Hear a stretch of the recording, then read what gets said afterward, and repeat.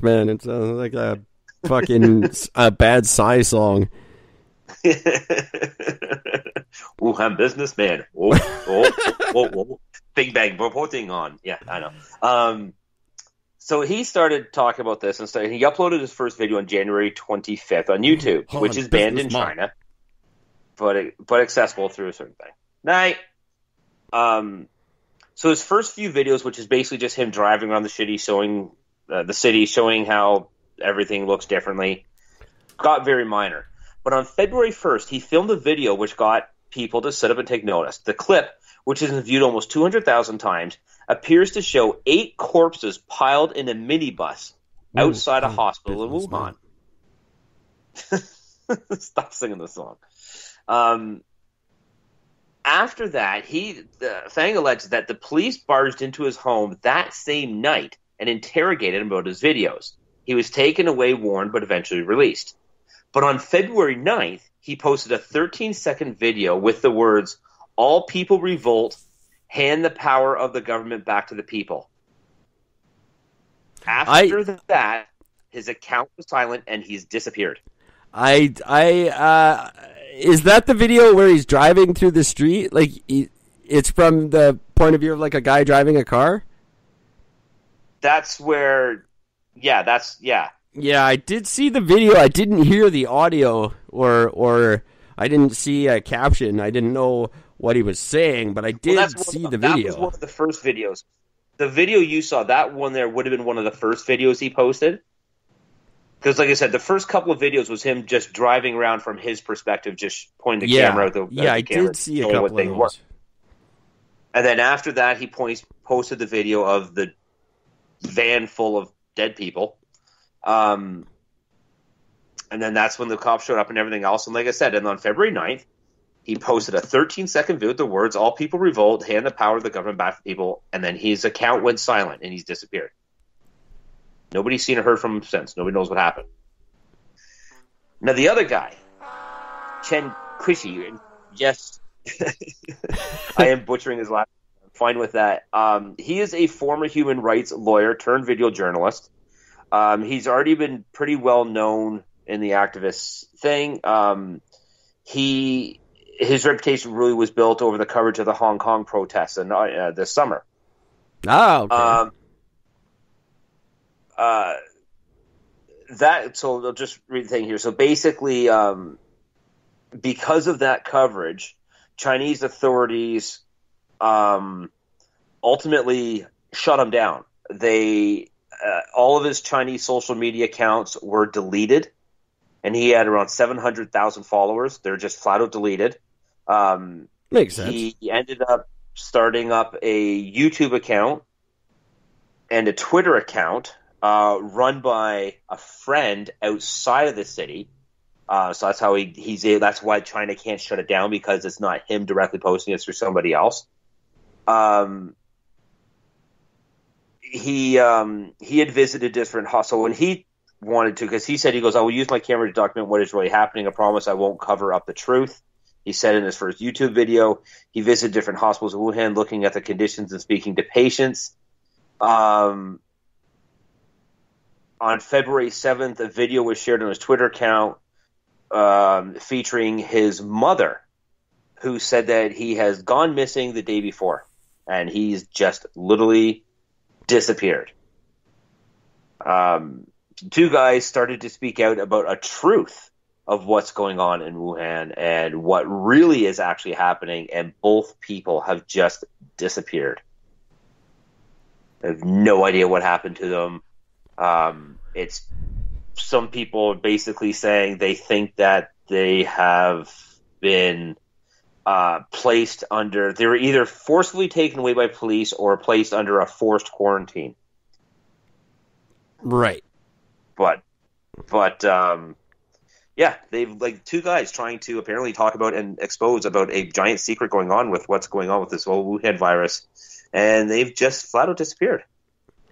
Yeah. Now, what is really going on with this virus?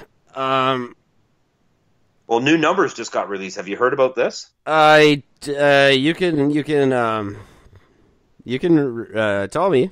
I don't care about the numbers anymore because I don't believe them and I don't care. But feel free, please. They have China has upped their numbers because they claim, the initial claim was that when they were releasing all of their numbers about how many people were sick and how many were dying in China, they say that their numbers weren't actually accurate because they were basing it off of only 2 specific tests, not on the actual test supposed to be used that every other country is using to find out what their true numbers are. Sure. So China's numbers went from overnight. They went from 500 and something deaths to like just under 1,600 deaths overnight, and their cases went from 15,000 to 59,000 cases overnight, just by how their numbers changed. Sure. So, again, not quite sure what all this directly equals. I can think of a whole whack of different fucking conspiracy theories. But, yeah, there it is. Something's going down. As I said 2 days ago on this show, China lies. Absolutely, China lies. The numbers are wrong. I don't think any of the numbers we receive are right. I don't think we're ever going to get honest numbers out of anyone. We're going to get numbers from the side that says it's not that bad that are going to be lower, and we're going to get numbers from the ones that say it's terrible and they're going to be higher. That's just what happens. Guess what? 6,316 people are going to die before the end of this show. Not of coronavirus. 6,316 people will die before Gord and I are finished talking tonight. Not from coronavirus.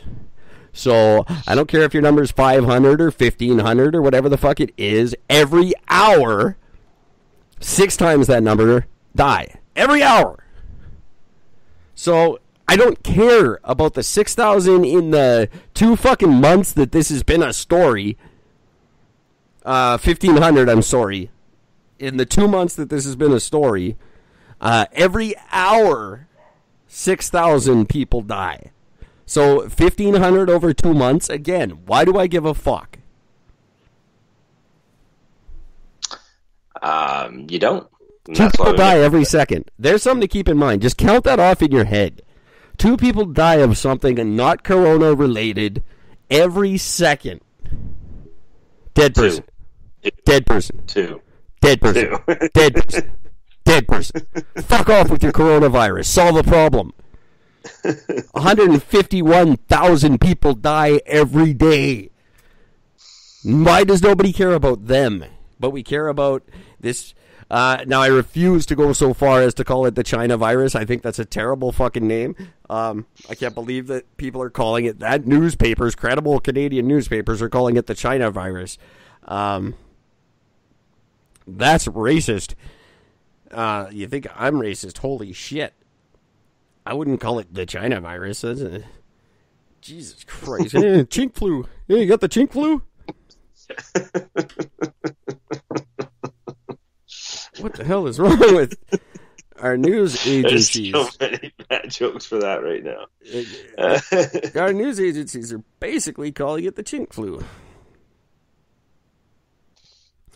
That is horrible. I'm not going to ever call it that.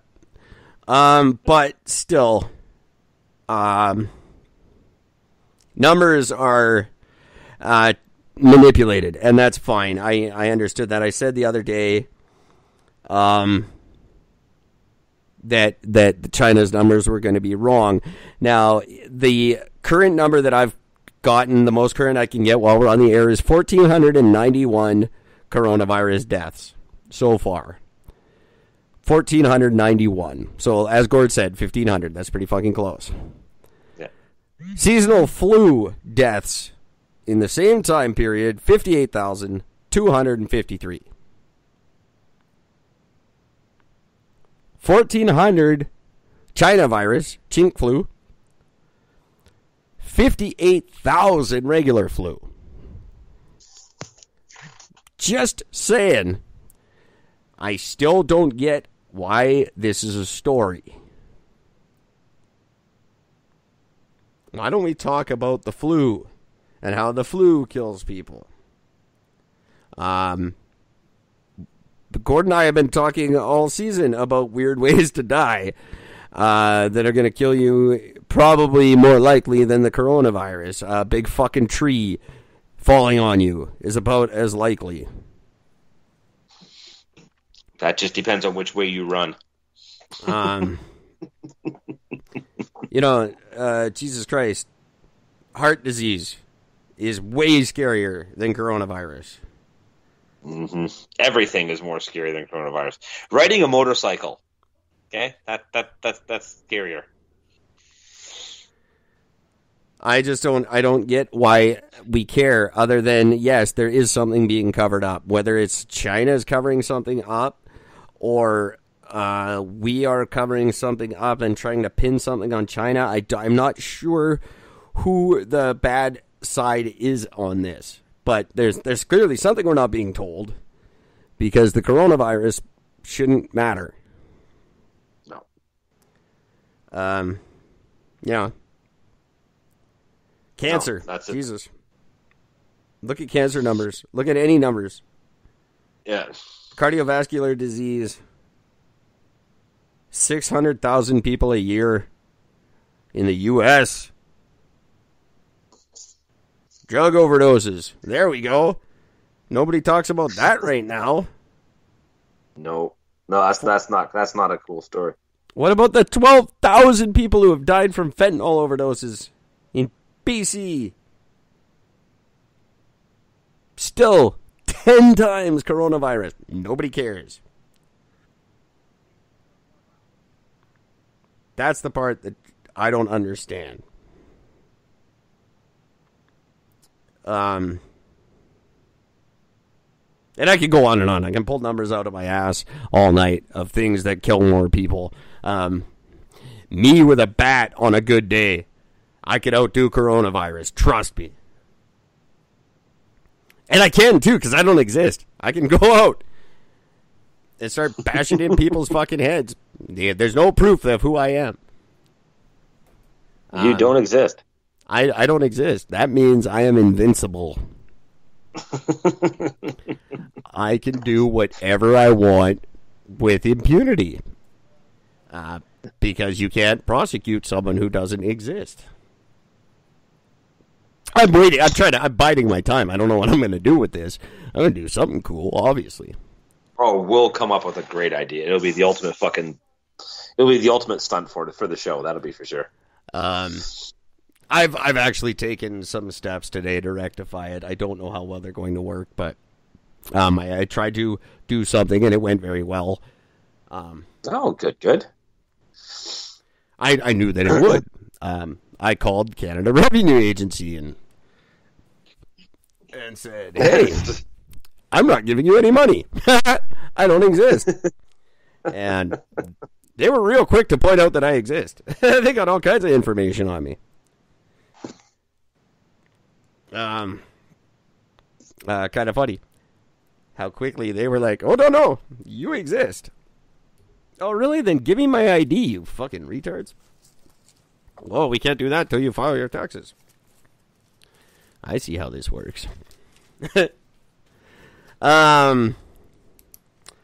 If you guys want to hear me have a happy, much lighter, much more fun-loving, and enjoyable opinion of something, I highly suggest coming this March, you listen to the Stories Behind the Songs, brought to you by Oracle Media Productions. Stories Behind the Songs, we talk about all of your favorite songs by some of the biggest bands from the 60s, 70s, 80s, 90s, right up to today. We are featuring The Cars, Styx, Rush, Elvis Costello, Pearl Jam, Soundgarden, Silverchair, the Beatles. Who am I forgetting? We're going to be talking about Guns N' Roses, U2, R.E.M., Faith No More, all kinds of just great stuff. If you go to the Stories Behind the Songs Facebook page, there's contests